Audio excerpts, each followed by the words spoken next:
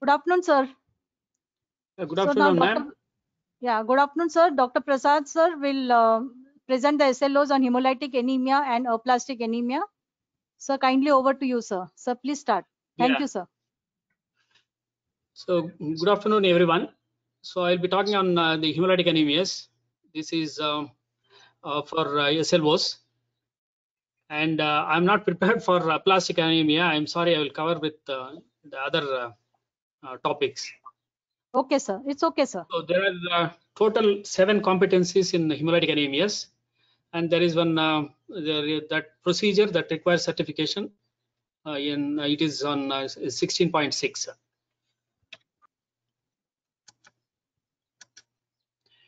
So, of the 7 competencies, first one is define and classify hemolytic anemias, describe the pathogenesis and clinical features of hematological indices of hemolytic anemias. And all this can be covered in a lecture. And probably I wrote a small group discussion, but probably a lecture is sufficient to cover all this. And again, I would like to integrate this with medicine and physiology and classify anemias.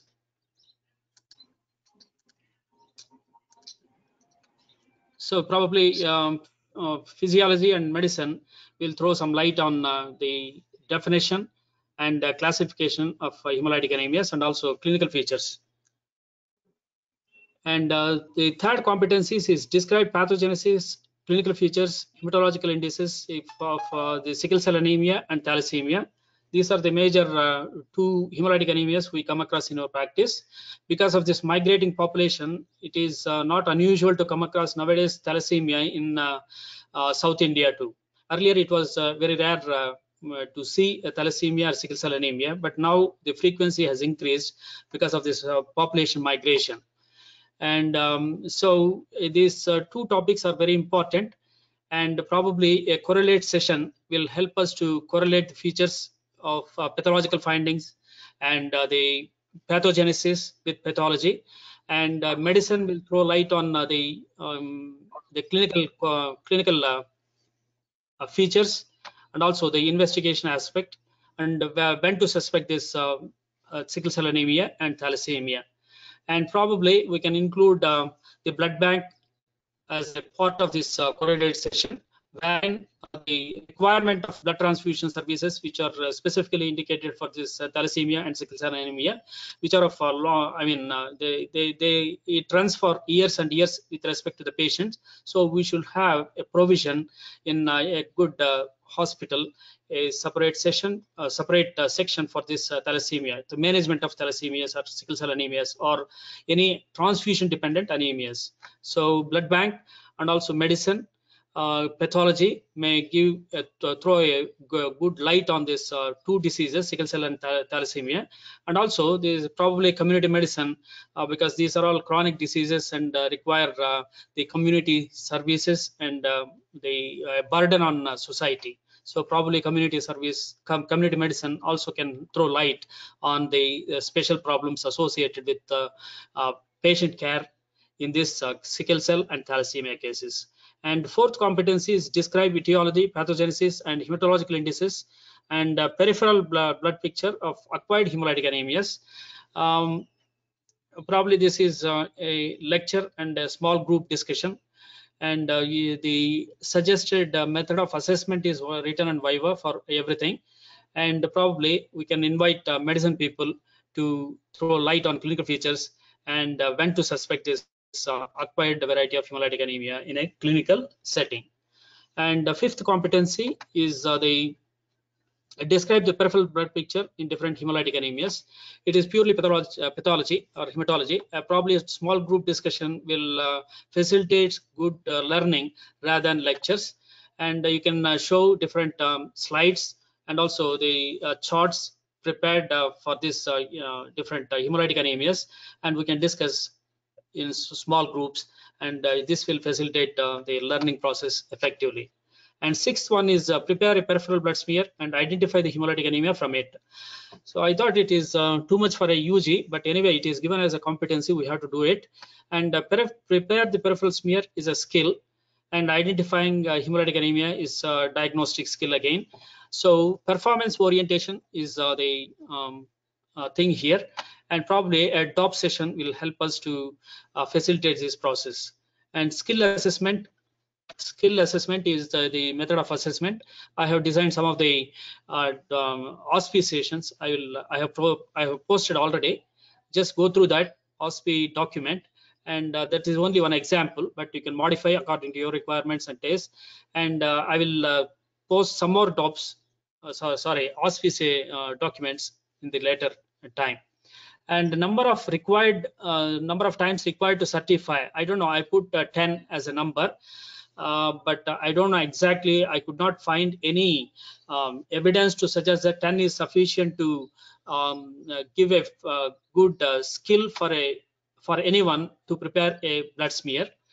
I don't know. I request the members to throw light on this afterwards.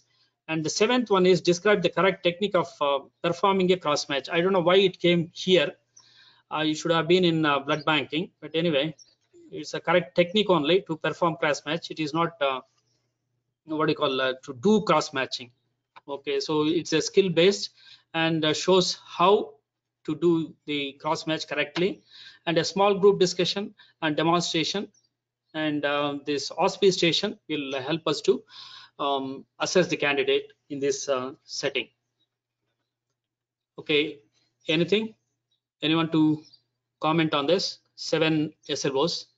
Sorry, 7 competencies. We'll go individually to each one.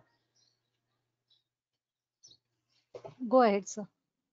Okay. But as you said, sir, 16.7 blood bank. Yeah. I don't know. We have to see in that blood bank competency whether this is there or some okay. Typo error has happened or what, we don't know. Okay. Yes. Okay.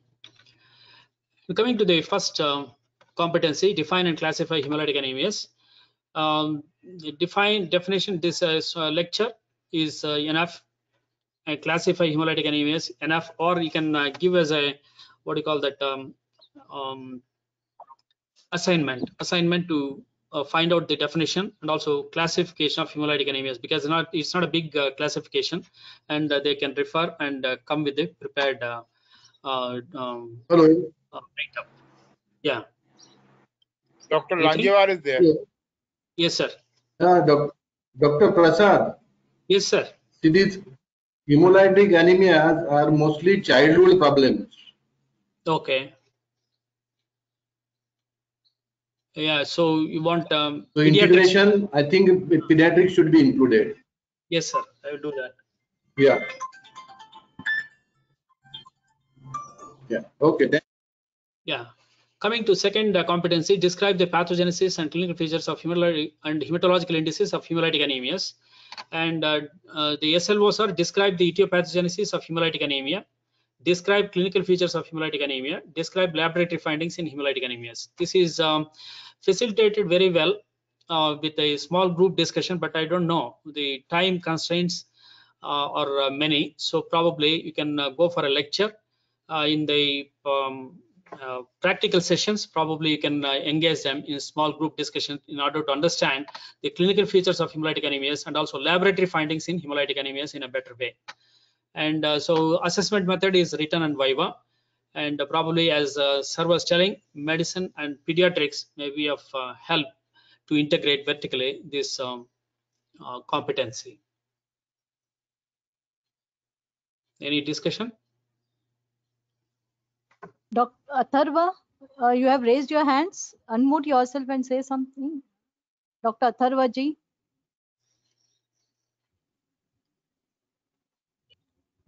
He is not connected to audio. Okay. Atharva, Yeah.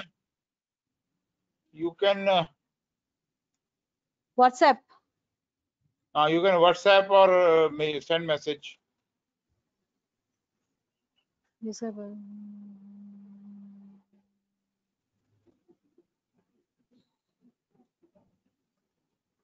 Okay, sir. Okay. Okay, sir. And third competency is describe the pathogenesis, clinical features, and hematological indices and peripheral blood picture of sickle cell anemia and thalassemia. Here, the SLOs are describe the pathogenesis of sickle cell anemia, and describe the clinical features of sickle cell anemia and laboratory findings in sickle cell anemia. So the pathogenesis of sickle cell anemia, probably it was taught in biochemistry, and this is the first disease with a molecular basis with a single nucleotide change producing the disease. This is one of the best example, and so they can submit as this as an assignment, and this can be integrated with biochemistry. And describe the clinical features of sickle cell anemia. So this is again a lecture. There are many clinical features and complications of sickle cell anemia, so it should be in the lecture mode. And when you are showing the slide in the practical class, probably you can engage them in small group discussion. And this is again integrated with medicine and pediatrics. And describe the laboratory findings in sickle cell anemia.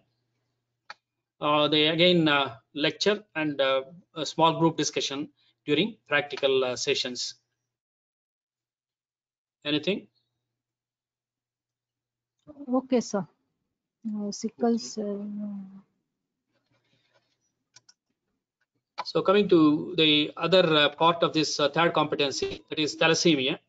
Thalassemia is a very important disease. Classify thalassemias and describe pathogenesis of beta thalassemia, and describe the clinical features of beta thalassemia. Describe laboratory findings in beta thalassemia.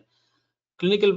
Then again, I included here, even though it is not mentioned, hereditary spherocytosis as a part of this competency, even though it is unfit to be here.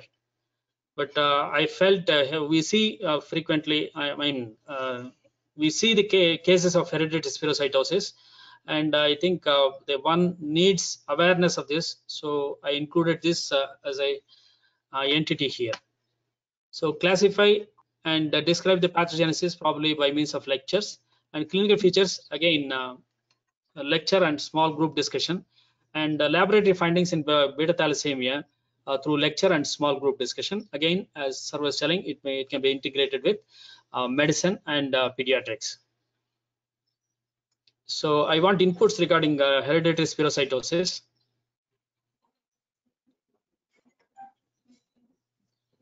I can't see anyone raising hands. Okay.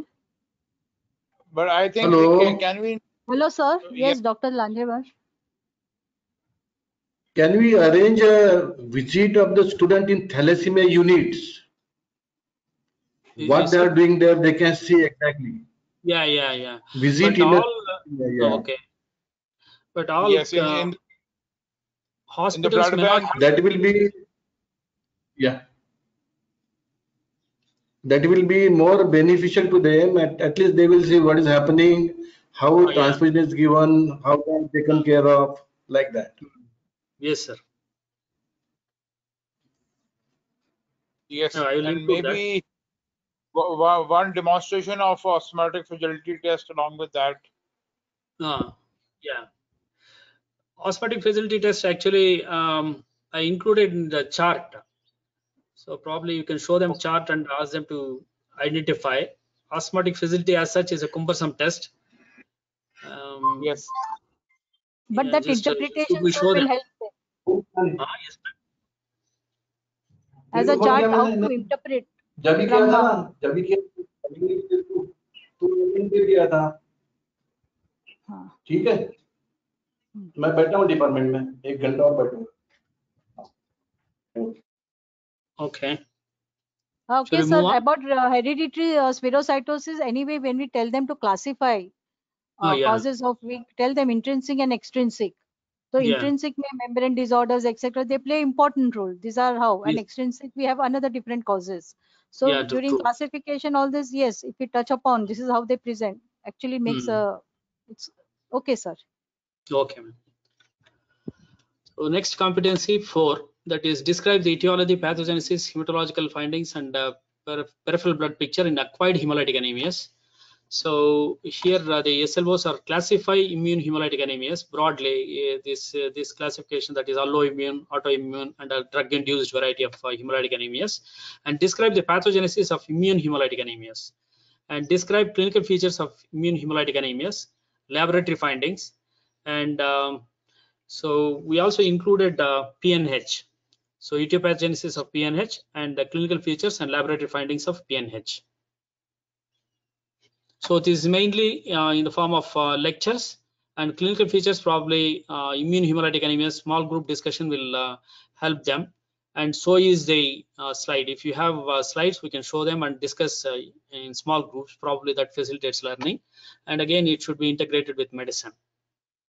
Sir, actually in this acquired, even the malaria plays a very important role. So infection.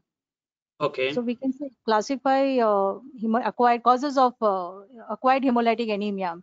So Okay. in that March hemoglobinuria, then that valvular, yeah. In that also you get hemolytic, and then you get in HUS, and all these are the different causes. So, and infection, most important, malaria, plasmodium. And then immune hemolytic is one part of acquired hemolytic anemia. Okay. So we can ask them I should classify include all and those classify and give the etiology of hemolytic anemia, and then the right. Okay. Okay, I'll do that. Yes, sir. And what about PNH? PNH actually, sir, it is postgraduate level, but we can tell them when we tell them these are the classification of acquired hemolytic anemia, we can touch upon it, saying yes, paroxysmal nocturnal hemoglobinuria, that we can just tell them in few words. So the at least they are aware of that entity, they become aware. But actually, it is a postgraduate and topic. Yes. Okay. So fifth competency is describe the peripheral blood picture in different hemolytic anemias. It is a a small group discussion will facilitate this process of learning, and we can show them slides, we can show them charts, and we can discuss with them. And the suggested method of assessment is written, or OSPE. So OSPE station I will design and I will let you know or post to the group. Okay, sir. Yeah. And sixth competency is prepare a peripheral blood smear and a report on hemolytic anemia from it. So prepare and stain the peripheral blood smear from a given blood sample and identify the peripheral blood smear findings in hemolytic anemias. So this prepare and stain the blood smear from a given sample is a skill-based, performance-oriented. A DOP session is a good one, and OSPE is a better way to assess. And skill assessment, a student will prepare the smear from normal and anemic samples, because what I thought is they might have done in physiology, and repetition of just making smear will not help much, or it is nothing new they acquire.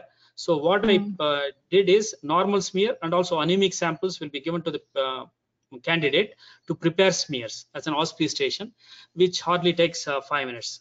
In order to know that the anemic samples are very thin and difficult to prepare smears, and when compared to normal. So if they can make it from the normal and anemic samples, that is good. So it can go as an OSPE station, and hardly it takes 5 minutes. And the second thing is for regarding staining, arrange the Leishman staining steps in correct order. So there will be small cards with which includes the steps in Leishman staining, and it will be jumbled there, and they have to arrange it in a proper order to get good marks. And troubleshooting, probably you can include a troubleshooting session here.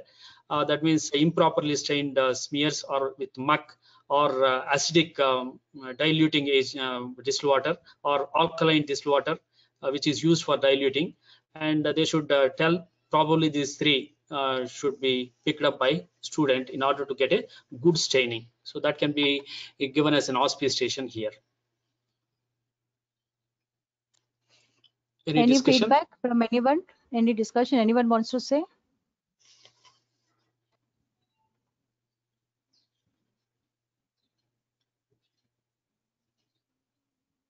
Who's raising hand? Dr. Malini. Dr. Malini. Dr. Malini. Yeah. Just wanted to know this thing about preparing. Can you hear me? Yeah. Tell me, ma'am. Yeah. I just want to know this. When we ask them to prepare, why do we insist on this preparation of smears actually? Because even as a pathologist, I think I'd make horrible smears. That is true. We insist on preparation of smears because that's a skill job, right? Yeah, that is true. That is the reason why I was asking the group how many times they should do in order to get the certified Yeah, skill. absolutely. Because I think they're assessing them for something that requires a skill, a certain skill to it. Yeah. So isn't that unfair? Because just because they made a bad smear, then you reduce the marks for them. I think that's very unfair, right? But yeah, this is a competency, ma'am. Prepare peripheral blood smear. So that's a competency. I don't know. You have to write the MCA in order to remove this part. Yeah, we probably cannot assess them. Okay, it's fine to let them know how you prepare a smear, but assessment of a smear preparation based on just doing it once or twice, I don't know. I somehow feel that's very unfair on the student. Yeah. Yeah, actually, we demonstrate to them how you prepare at a 45 angle, a 30 degree, one drop, and then we have the preparation of the slide should be edged, should be notched, so that the body, tail, everything is prepared. So that one demonstration can be given.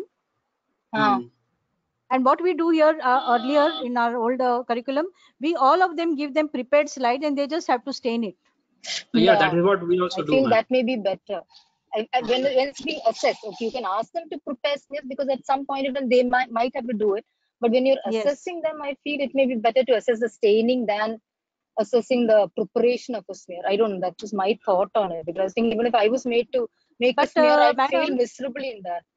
No, agreed, madam. But what we can do is that let them. We may not have at least once, twice if we see them doing in a proper way.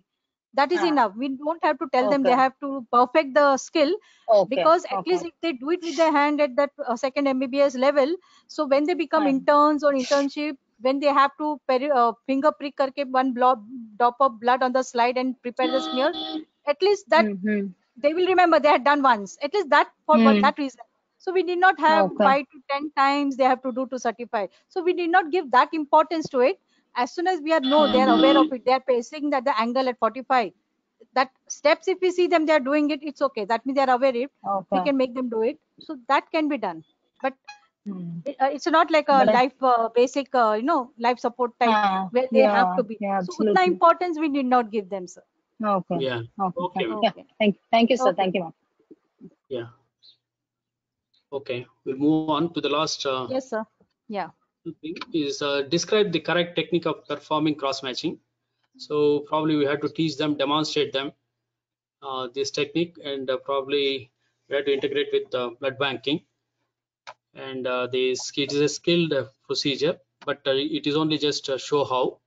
Probably we can give them the cross match steps and ask them to arrange them in a correct order in OSPI station.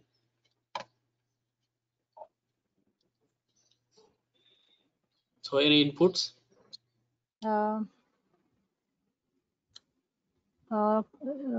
Describe the correct technique. Sir, how it comes in DOPE, it's like do, perform, assist, and observe. They can observe it, but yeah, observation only, and performance is, that's why it just shows how. Probably. Yeah. Again, here they can go blood bank somehow whenever they have they can see actually the cross match, how it is performed. Yeah. The technique will be described to them. Importance of cross match, tube cross match. Because what we do in our old, we give them a slide method to do grouping. That is a practical we give them in blood bank. Yeah, we do that there. Yeah. Okay. Okay. So I will do that aplastic, other aplastic anemias in the next session, ma'am. Okay, sir. So I have corrected some cases. Just I'll go rapidly go through image based and ask. So 8-month-old infant with 2 weeks history of swollen hands and feet. So this is the case. Probably you can design your own cases. Peripheral blood smear showing many sickle cells, and there are questions and sickle cell crisis actually. The swollen hands, probably bone pathology, and these are the questions I asked. And second case is 29-year-old male, incidental finding in a hemogram. What is your interpretation? It is all parameters are almost normal except for the MCV 54. So it's a microcytosis, and whenever they face microcytosis and MCHC a little on the higher side, 37. So they should think of hereditary spherocytosis or the beta thalassemia traits. So that is the importance of this, and it's a case actually a beta thalassemia minor. And case 3, 40-year-old male patient complains of passing red colored urine after consuming beans shown in the image. So these are all fava beans, and fava beans are associated with hemolysis in G6PD deficient patient. So urine sample is red in color because of intravascular hemolysis, and this A test tube for normal urine for comparison, and peripheral smear showing this bite cells, and retic preparation showing reticulocytosis. And there are some questions based related to this, and this is the again chart. So urine sample from a patient. What's your diagnosis? So this is the different time periods of collecting urine samples. You can see the changing colors as the patient, as the day progresses. Usually the intensity of this red color it goes on decreasing, and so this is a typical presentation. In only, even though it is typical, but it is seen in only 50% of the PNH patients, just to make them aware that such a presentation can be there. And if you see this type of varying intensities of color, probably you should think of PNH. And this is a case of PNH. And case 5, 18-year-old boy with jaundice since birth and operated for gallstones recently. So the glitch here is the 18 years, very young age for gallstones. And whenever you come across young boy with gallstones and jaundice, think of the possibility of the hereditary spherocytosis or hemolytic anemia. And on the top of your differential, in this case, you should think of hereditary spherocytosis. Ask for CBC. So your MCHC will be high, and you will see spherocytes in the peripheral blood. And there are some questions regarding this hereditary spherocytosis. And recently, patient had I don't know, I cannot see this one. Patient blood sample showing hemolysis. That means the plasma is showing coloration. And where do you see this type of change? So it is not a mechanical trauma to the RBC. It is just a well-drawn sample, but showing hemolysis. So you'll see intravascular hemolysis is the basis for this, and there are many causes for intravascular hemolysis, and they should know this.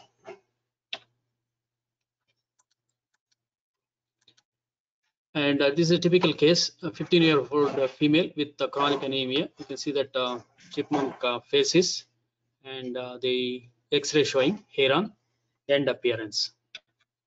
And the peripheral smear showing many target cells. See the target cells, and Howell Jolly bodies probably here, and hypochromia. So it's a microcytic hypochromic anemia, chronic anemia with bone abnormalities, and think of the possibility of this thalassemia. And I have given some questions for this beta thalassemia. And this is the case of hereditary elliptocytosis. The question is, how do you prove it is hereditary? So this answer, there should be test the siblings. So they should test the siblings in order to prove its hereditary nature, or else there are many causes for elliptocytes. And image-based questions, or there are some. So identify the preparation. They should tell retic preparation. There are reticulocytes here, and identify the cell marked by the arrows. So sickle cells. And this is the osmotic facility curve in a 4-year-old child with splenomegaly and anemia. So shift to right is showing this curve shiftage. Possibly this is the increased susceptibility for hemolysis at a higher concentration. And some of the MCQs. And a 17-year-old boy, same thing, gallstones with the bilirubin of 3.8 grams per DL, and urine urobilinogen is increased. The possibilities are thalassemia, G6PD, hereditary spherocyte, PNH. So hereditary spherocytosis is the correct answer. And all are true with the intravascular hemolysis except. So bile pigments, they should know it is intravascular hemolysis, and it is unconjugated hyperbilirubinemia, and they will not have bile pigments in their urine. And all of the following RBC disorders are resistant to malaria except. So the alpha thalassemia trait is not, is not resistant to malaria, but others, G6PD, sickle cell, absence of Duffy group, or offer resistance for malarial parasite, especially falciform or Vivax. In the case of Duffy group, it is Vivax. A couple with a family history of beta thalassemia in a distant relatives has come for counseling. Husband has little HbA2 on the higher side, and wife has the normal HbA2.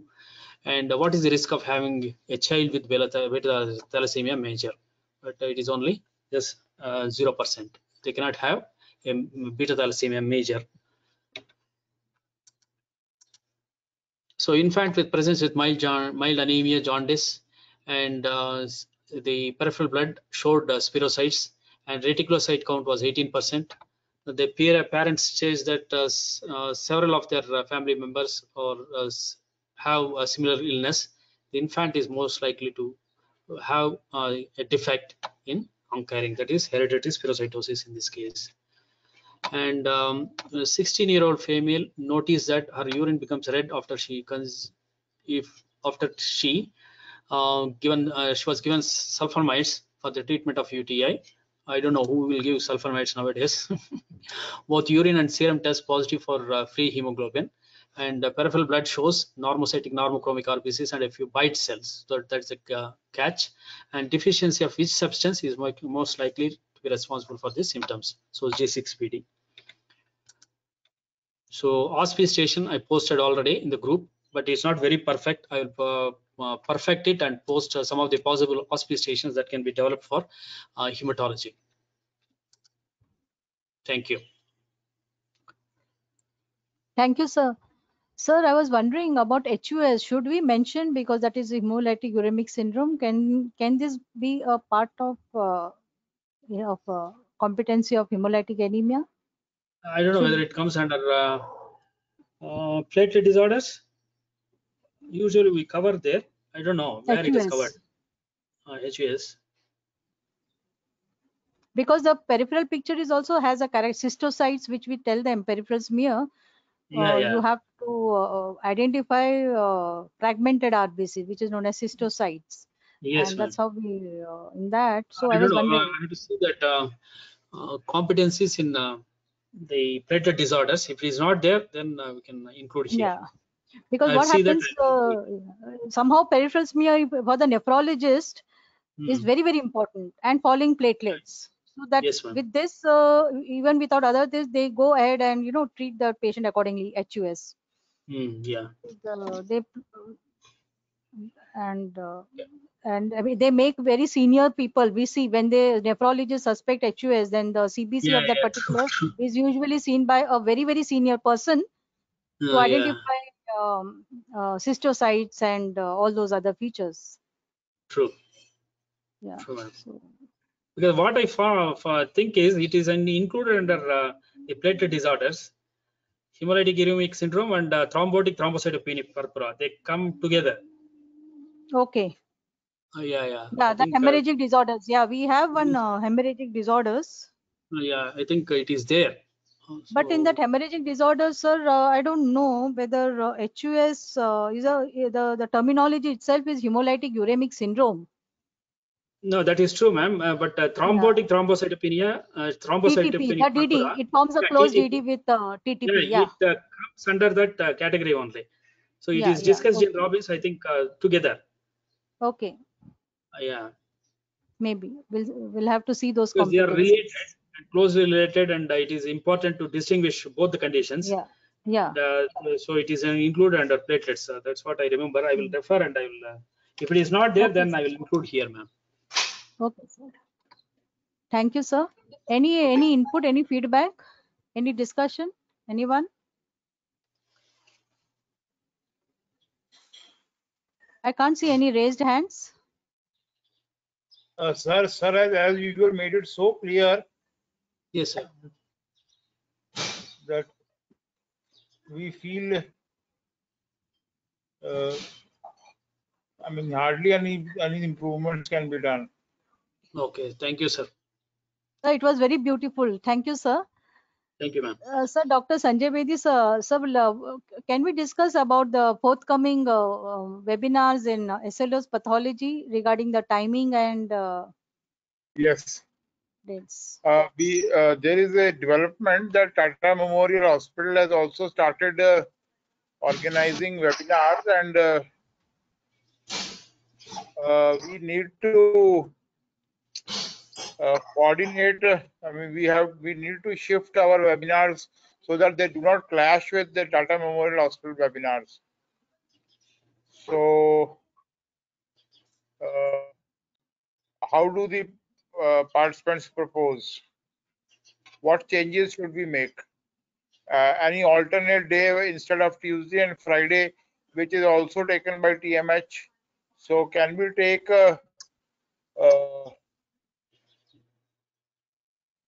Sir, Wednesday Lanjewar and has raised his hand. Sir, unmute yourself, sir. Please speak, sir. Vinaya, Yes, sir. Dr.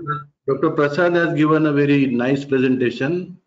Yes, sir. And then your question about malaria and hemolysis. Yes, sir. You can add leptospirosis also in that. Yes, sir.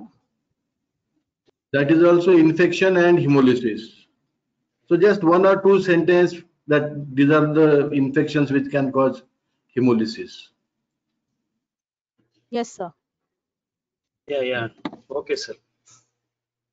Yeah, good. Very nice. Thank you, sir.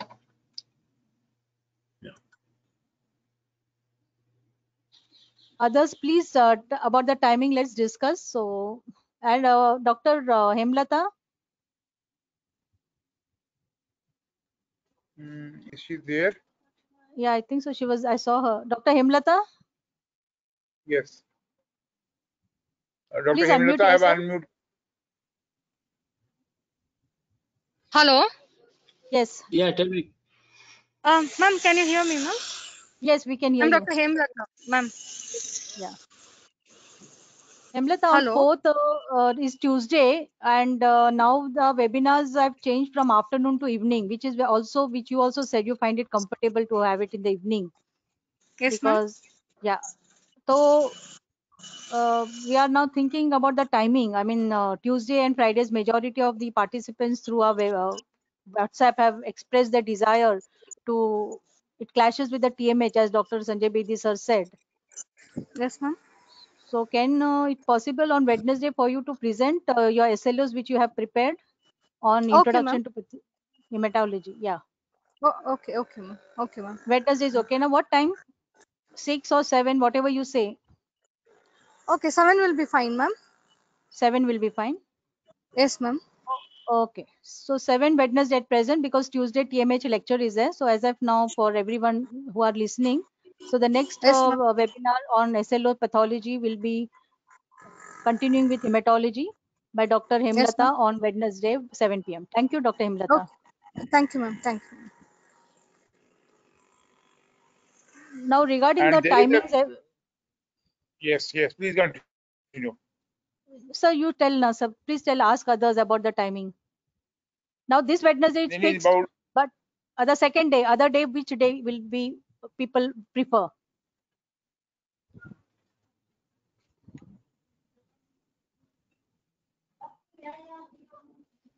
any suggestions? Dr. Manupriya, Dr. Neha, which second day we have to keep? Please give us the input.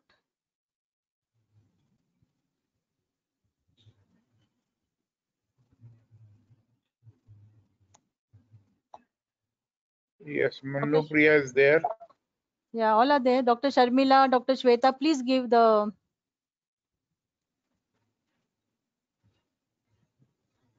Unmuted Dr. Sharmila, and also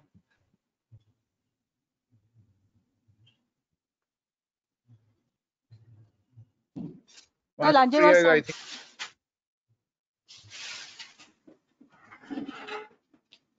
Hello. Yes, sir.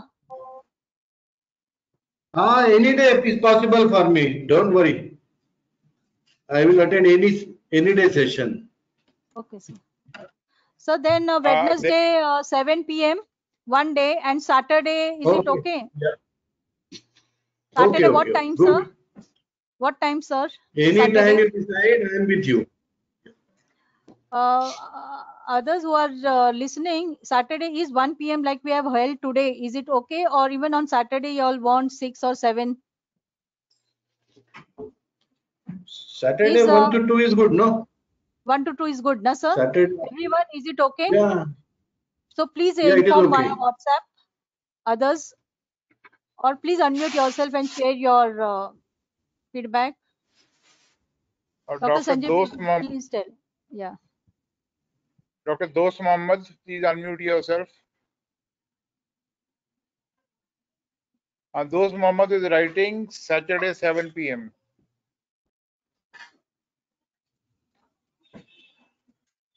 Good.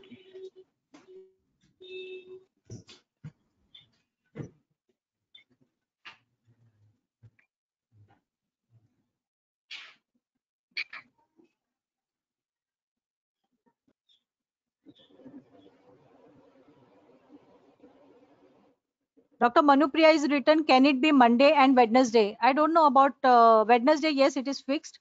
About Monday, we don't know, because Dr. Sanjay Bedi has also many other webinars. So it's up to sir.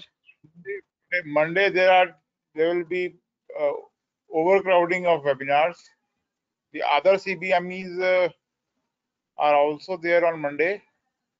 And Monday we also have molecular, actually. Many people are also joined the molecular. So there'll be a lot of webinars. So Monday won't be possible. Wednesday is okay. And the second day, as everyone has agreed for Saturday. So there is divided opinion on Saturday, whether it should be at 1 or at 7. So please let us know. Ma'am, can you able to hear, ma'am? This is Dr. Dost, ma'am. Yes, Dr. Dost, please go ahead. In our few colleges, they are having a Saturday working day also. Yeah. The college will be closed by 1 p.m. So it will be difficult to attend immediately after 1 p.m. over there. Okay. If possible to have by 7 p.m., it will be comfortable for everyone, each and every participant to attend. Okay. Lajevar sir, is it okay on Saturday 7, sir? Yes, it is okay. Okay, thank you, sir. Okay, sir, thank you. So, Dr. Sanjay Bedi, sir, Saturday 7 is okay, sir? Yes, okay. Okay, then. So, thanks for listening to the SLO. Thank you, Dr. Prasad.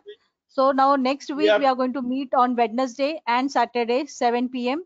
On Wednesday, Dr. Hemlata will take on SLOs on hematology, on microcytic, macrocytic anemia, and introduction to hematology.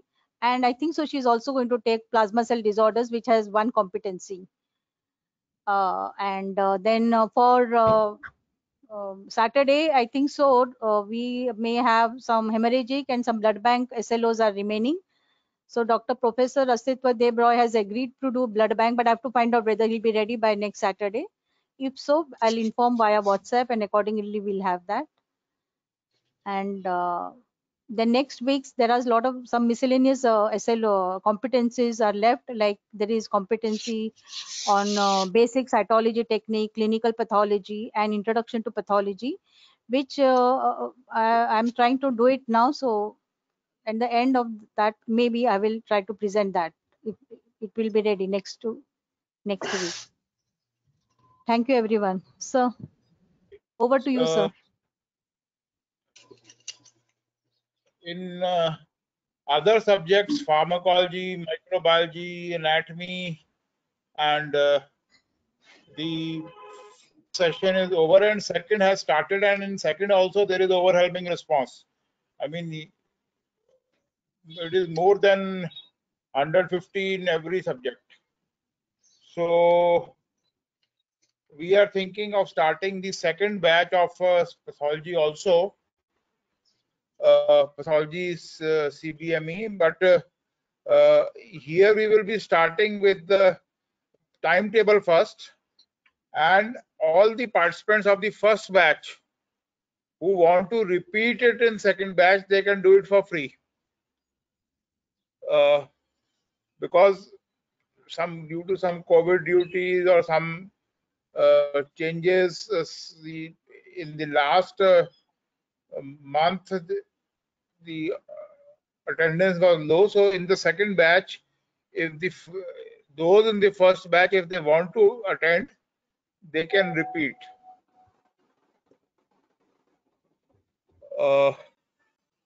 We will be starting the second batch in the month of September, and there will be 2 batches only, no third batch. Okay. Yes. It's a wonderful idea, sir. I think so. It will benefit, but as you are saying, sir, if we start off with the timetable, it will be very helpful. So it will go in continuity for the first batch. Yes. Who will take part and will help in designing timetable. Yes. Yes.